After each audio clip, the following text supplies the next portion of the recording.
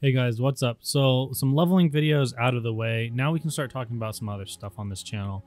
So one thing that I really wanted to touch on was bank alts. Bank alts are a key part of Classic WoW just because of inventory space and just how important that is to manage on your main character. You're going to have to send off a lot of materials, patterns, recipes, things like that that you don't want to hold on to all the time. And this is where bank alts come into play. Now, when I say bank alts, I don't actually mean an auction character. I will touch on a few auction house tips and stuff, but for the most part, this is about bank alts and just how you can kind of utilize a bank alt when it comes to Classic WoW. So my first tip is to have multiple bank alts is very important because you start out with a 16 slot bag and obviously each character has access to a bank. Now you start getting diminishing returns obviously when you have just one bank alt because you have to purchase all of your bank slots for bags, and you're going to have to obviously either purchase, craft, or find other backpacks. So having multiple bank alts just gives you free real estate. And now when I have these multiple alts, normally I try and name them something very easy and quick to remember. So when you're going to send items, you can kind of remember what items you like to send to what alt. And also it's just an easy way for you to, manage in your head all your bank alts so you don't log on to the wrong one and can't find what you're looking for. So my example is normally I take the beginning of my name and then add some sort of description to the end. So EBN, and then I'd add Misk. Misk would be a character that holds miscellaneous items, so things that I don't really have a home for, things like different random patterns, recipes that I found, essences, like white items such as large fangs, glowing scorpid blood, stuff like that that is valuable, but it doesn't really have a specific spot that I would keep it at. And then I'd have another character, maybe if I was herbalist, I would have EBN herb and I'd hold my herbs on that character. You kind of understand what I'm getting at, but having a lot of these characters is a very good option for you. Now that moves us into the next point, which is create a bank character right away. Now this can be your bank character or this can be an auction house character that you have planned. But what you want to do is just create a character right away. And if you're going to have the option to name save, make sure you just add a character. I believe you can make multiple when you're saving names. I could be wrong, but on that day, make sure you make another character. The good thing about bank alts is you don't actually have to log into them right away. So say you create your character and you want to start leveling right away at launch. If you have a bank alt created, even if you haven't logged into them, you can still send mail to them. The game acknowledges that there is a created character with that name, and so it will allow you to send mail, even if you've never logged into them before. So this will help you when you're leveling up. Say you're in your 20s, you're in the Barrens, and you're starting to kind of pick up items that you want to save and hold on to, but you're running out of bag space, and then this allows you to kind of shuttle some stuff off to an alt character without having to log out and make a new one at launch, which is very important due to the fact that, there could be queues and stuff like that, and you don't want to run the risk of getting disconnected. So with that tip out of the way, let's get on to our next one. All right, guys, this tip will come in handy if you're a horde. If you're alliance, there's really no quick alliance alternative, so this one's really only for the horde. I'm sorry guys, but this is one benefit of being horde. So if you want to make a bank alt, like I said, there's an easy way for you to access your bank so you get extra storage and you can get there nice and fast. You make a troll or an orc and you actually run towards the hidden path, which is used for the shaman quest in the Valley of Trials. So after you run over this ridge, you're going to fall down onto what would be considered the barren side of the map. This will put you in the cove near Ratchet and will allow you to easily get over to Ratchet, which has a bank and a mailbox, which is perfect for horde characters. You're obviously, when you're running here, you're going to come across some high-level mobs. They're going to kill you. That's totally fine. Just go ahead and once you get to the graveyard, make sure you talk to the spirit healer and just res there.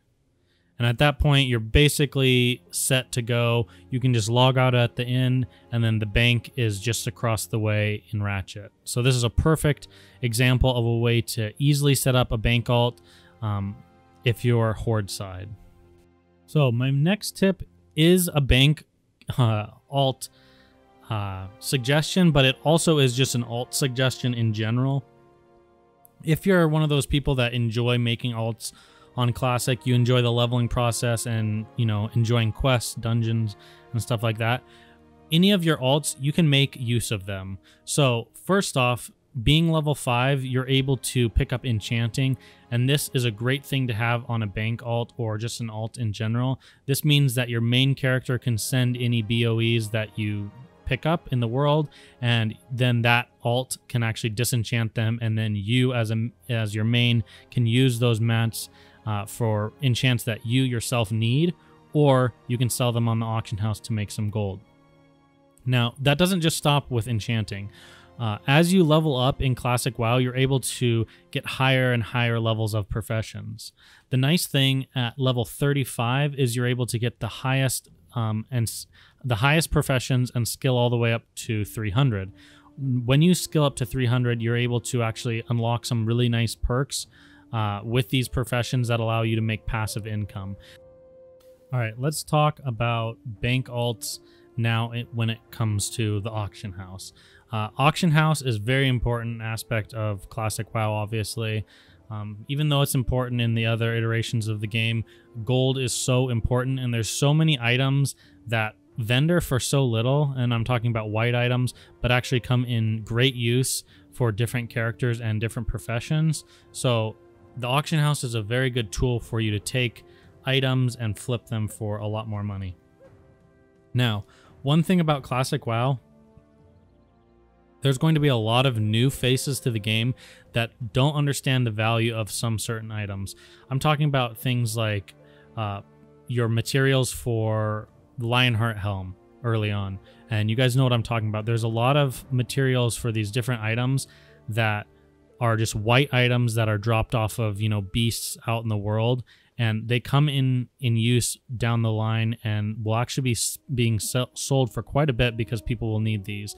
So keep your eyes out for, you know, Wicked Claws, Large Fangs. Always send white items over to your character. I've done a video on this on the past, but I can't stress how important these white items are for early on in the game, and then obviously later on down the road with Darkmoon Faire.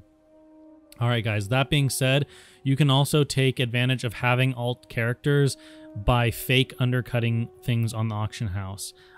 This is pretty common if it's a smaller auction house or there's not as many items up, but you can always put things up on one character for a lot of gold and then much cheaper on another character, and a lot of times that will inspire people to buy when they see it for such a good deal, when in reality it's about the average price that it sells for.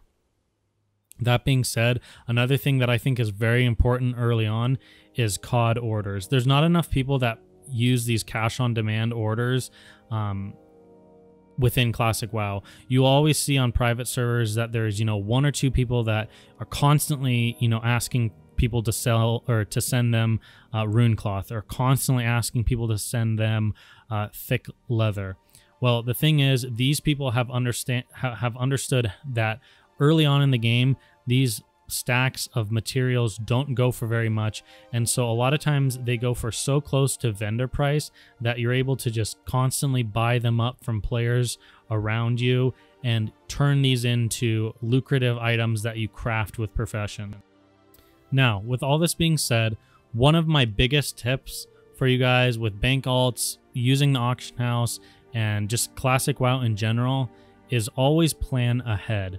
We know exactly what content is coming. That's one of the perks of Classic WoW. It's not like a new expansion where we don't know what's around the corner. We know exactly what is coming in the next phase of the game, and you can always be prepared for this.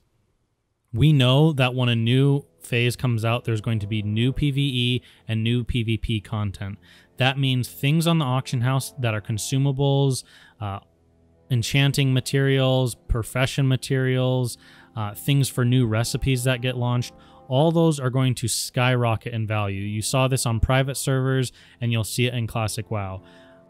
Knowing this kind of stuff and just doing a little bit of pre-planning and a little bit of your homework on what items are going to go up in value and what is going to be used in, you know, upcoming recipes that are launched in new phases, this can really set yourself up for success in the long term with making gold and not having to, you know, go out and do as much farming all the time in Classic WoW. So hope these tips were super helpful, guys. And, you know, Classic is right around the corner. I hope you guys are getting excited. I know I am. Thanks a whole lot, guys, for watching. More to come in the next few weeks. So look forward to that, and I'll see you tomorrow.